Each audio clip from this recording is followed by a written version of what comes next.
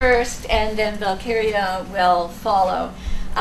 We would like to begin by thanking the Social Sciences and Humanities Research Council of Canada and the Canada Research Chairs Program, which funds my chair in Globalization and Cultural Studies, for the funding that has made today's and tomorrow's meeting possible and that has made this partnership possible. So as principal investigator of the Brazil-Canada Partnership Exchange Project, I am delighted to see that this project linking Glendon and its various centers with its expertise in Canadian hemispheric translation and language studies, it's a perfect fit for our project. And we're very, very happy to be here today. And we want to thank you for your very warm hospitality, for this welcoming space, and for the multilingual environment that you have provided for us here. It's really wonderful to be looking forward to the next 2 days here. I especially want to thank the team members, Ian Martin, Brian Morgan, for all their work in putting together this exciting program with its many opportunities for research sharing and development, and to thank all the other people at Glendon who have made this meeting possible. I also want to thank the 3 research assistants at the University of Manitoba and all of you for taking time from your busy schedules to come here today. As you know, this 2-day workshop is going to play a major role in facilitating our agenda. The overarching goals of our project are ambitious. Briefly, to remind you, they're to strengthen transnational literacy and cross-cultural understanding, both within Brazil and Canada and between Brazil and Canada. They are to work with English teachers and teachers in training to integrate theory and practice, developing site-specific learning strategies appropriate to global challenges. They're to advance understanding of how globalization is affecting education at all levels in Brazil and in Canada. To advance the Brazil-Canada relationship more generally, and to contribute to understanding how to make this kind of transnational, transdisciplinary research partnership work. We're still experimenting with this kind of collaborative work across distances and across differences. So the goal of this meeting, first of all, is to get to know each other better. And we've already started that process with the presentations from some colleagues at Glendon. It's to work together to facilitate our objectives, share our research, what we're achieving and the roadblocks we're encountering, figuring out how to work together more effectively, and involving the next generation of researchers in our work.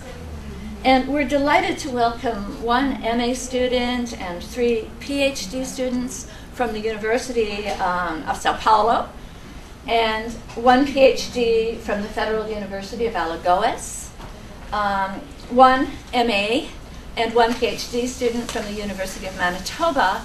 And I know there are some graduate students here from Glendon as well, and I hope there will be more during the rest of the day.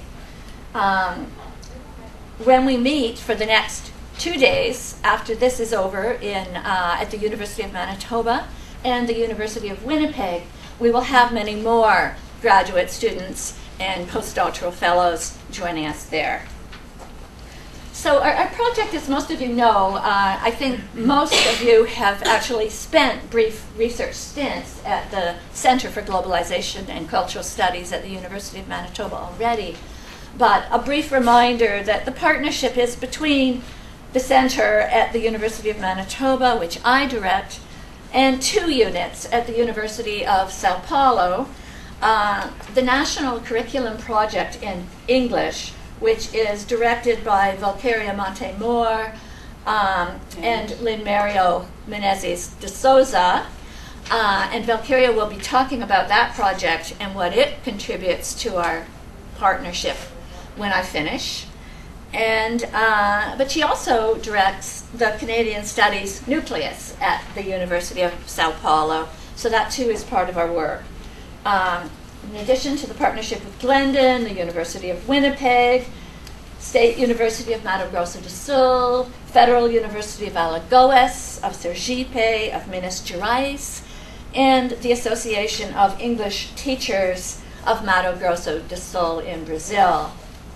So our partnership depends on exchange at both informal and formal levels among the co-investigators and our partners, within our larger groups of local research teams, including students, in some cases pre-service, in-service, and practicing teachers, and extending outward beyond these groups to the larger academic community, and to the many interested parties around the world who follow our blogs, Twitter feeds, Vimeo, and YouTube videos, and Facebook sites.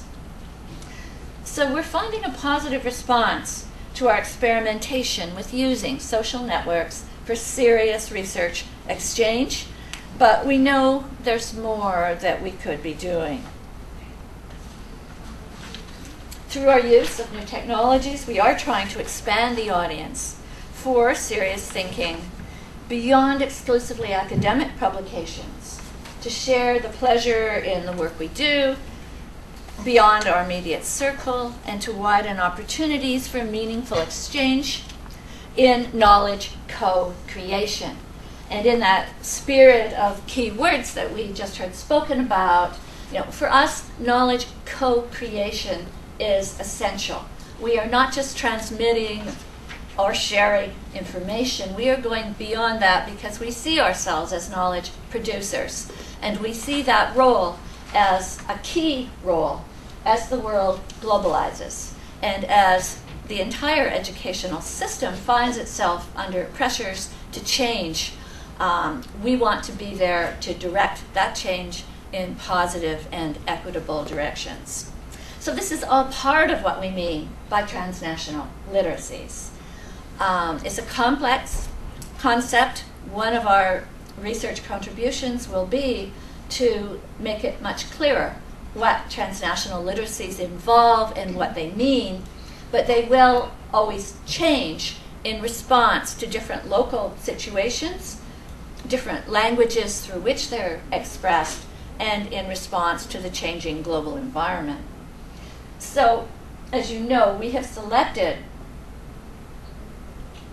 transformational practices in the teaching of English in universities and schools in Brazil and Canada as the key site of intervention.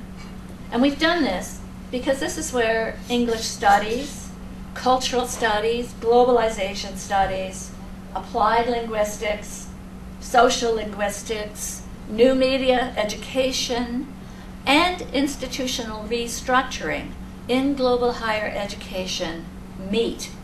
It's a good place for thinking about all these things together.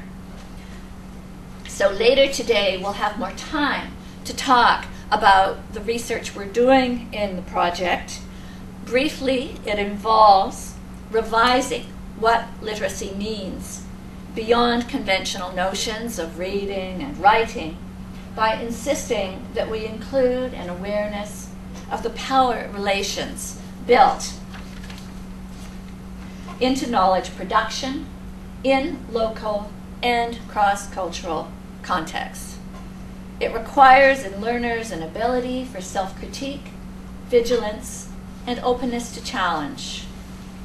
For Gayatri Spivak, who first coined this term, transnational literacy requires deep language learning and a special attentiveness to what she terms the pre-capitalist cultures of the world, best developed, she argues, through a process of mutual interruption between the multidisciplines of comparative literature and area studies.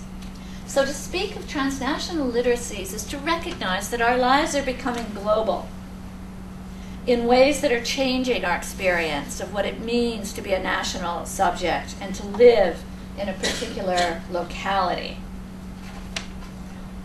So our goal then is to use English to mobilize the global power of English to advance reciprocal exchange with equity-seeking groups and to counter the toxic power of English to silence other forms of knowing and speaking. So the project is designed in the belief that Canada and Brazil have a lot to learn from each other. We hold the potential together to change our learning initiatives and our educational reforms that can help students learn to live successfully in our rapidly changing global world. Spivak describes the task of transnational literacy as to keep responsibility alive in the reading and teaching of the textual. And that's a mandate that we hope to achieve through our interactions here over the next 2 days. So Valkyria is now going to talk about one of those important partners who is part of this transnational literacies agenda, the national project in the teaching of English that she and Lynn Mario de Souza co-direct. Okay.